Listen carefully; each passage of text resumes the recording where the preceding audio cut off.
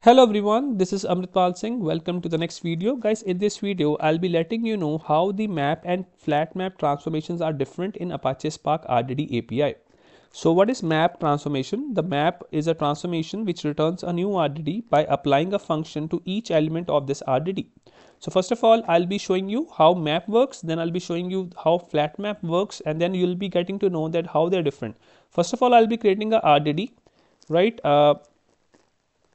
And in which I'll be creating RDD with the help of one external file, sc.txt file, and the file is available in my laptop, right? This is the file which I'm gonna load. This is the file and this is available at this location. So let me copy it and let me paste it here, and here with this I'm able to create a RDD with the name map RDD.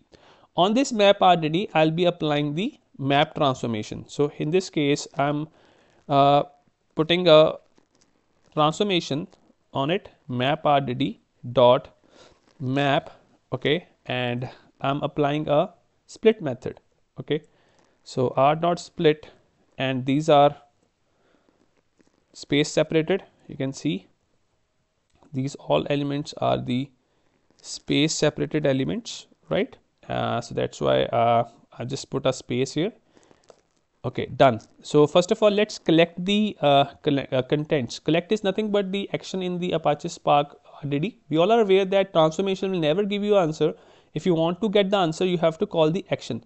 So let's call the action which is collect to get a result. Okay, I'm applying collect method on this map RDD2 to get answer, and you can see we got an answer in the form of array of elements.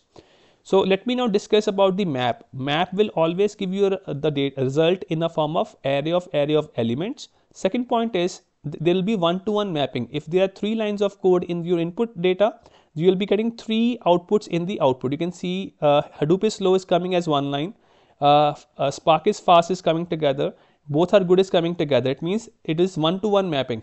All right. And third point is map will always read the data line by line, right? And let's see how the flat map is different. Now on the same example, I'm now putting the flat map transformation, and in this case I'm just changing a name to flat map RDD. Okay, so it's done. Now let's apply the flat map. Same example, nothing changed. Instead of map, I'll be now making use of flat map, M capital, and in this case let me change the RDD name also.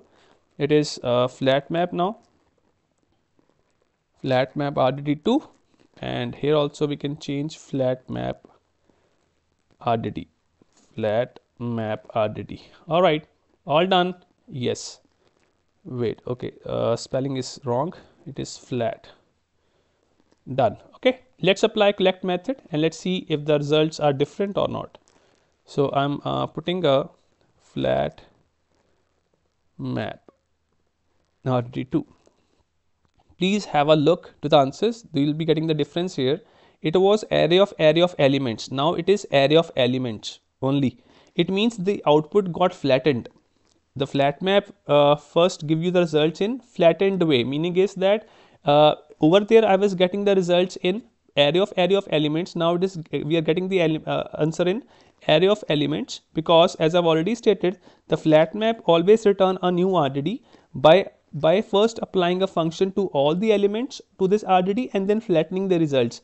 It meaning is that it is the way our map works, that all the elements got affected. In the same way flat map also work in the same way, but they're different in 3 ways. First, in the case of map we were having one-to-one mapping, but here it is one-to-many mapping, right? Because over there were 3 lines of code, three inputs, but here we are having more than 3 as answer. Like Hadoop is slow, Spark is fast, both are good, right? It is different from the input.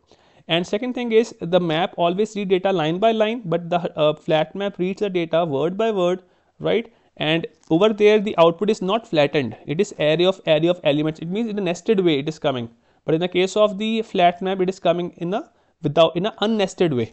It meaning is flattened output, right? This is how the map and flat map is different in the case of Apache Spark RDD API. I hope from this little short video you come to know that how the things are different. For rest of the content, I'll be coming in a next video. Thanks for watching, guys. See you next video.